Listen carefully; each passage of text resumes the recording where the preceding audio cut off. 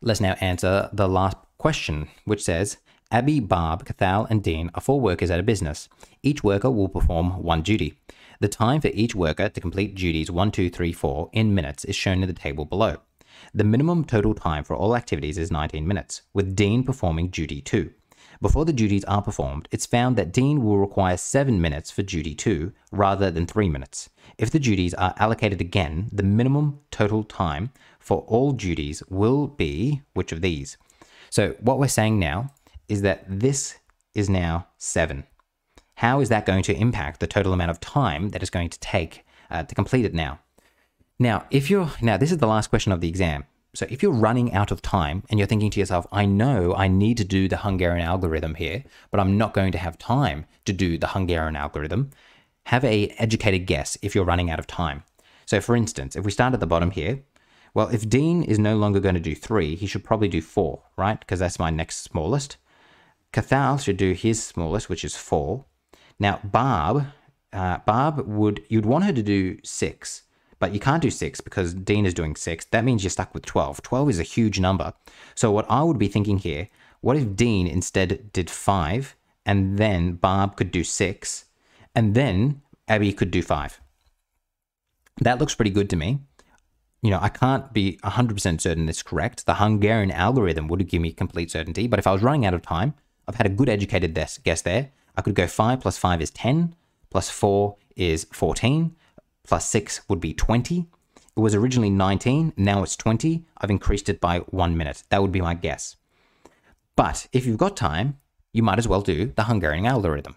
So let's do the Hungarian algorithm. Remember that your first step is your row reduction. You find the smallest number, which is 5, and then you reduce everything by 5. That will become 1, that will become 0, that will become 1, that will become 3. The smallest number here is 6. This will become 3, this will become 6, this will become 4, this will become 0. The smallest number here is 4. This will become 4, this will become 3, this will become 0, this will become 2. The smallest number here is 4. This will become 1, this will become 3, this will become 2, this will become 0. Sorry, I had a blank there for a second.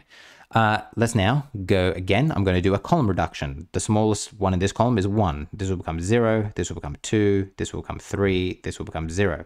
The smallest one is 0 here, so everything stays the same. I've got a 0 there, it all stays the same. I've got a 0 there, it all stays the same. Having now done that, I'm going to see if I can draw some lines through these things. Remember, you want to keep your eye on the zeros. The eye on the zeros.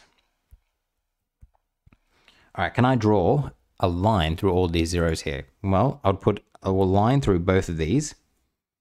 And then do you see how all of these are on different lines? I could do this, this, and this. I need 4 lines, which means I'm done because I need 4 lines, which is fantastic. Because now I can identify who needs to do what job. Barb has to do that one because it's her only 0. Cathal has to do that one because it's their only 0. Dean has to do duty 1 because this is only 0. That means Abby has to do duty 2 because they can't do duty 1 because Dean's doing duty 1. Abby has to do duty 2. Then we could just add up the numbers that we see beneath them. So like 5 plus 5 is 10, plus 4 is 14, plus 6 is 20. Remember, we started with 19. Now it's gone to 20 minutes. We've added 1 minute. So B is my answer. So my inspection method at the very beginning did pay off.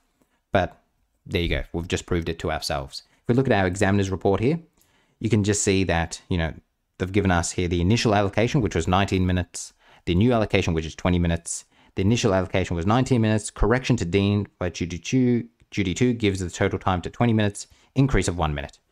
And that's it. Hopefully you found this helpful. Bye.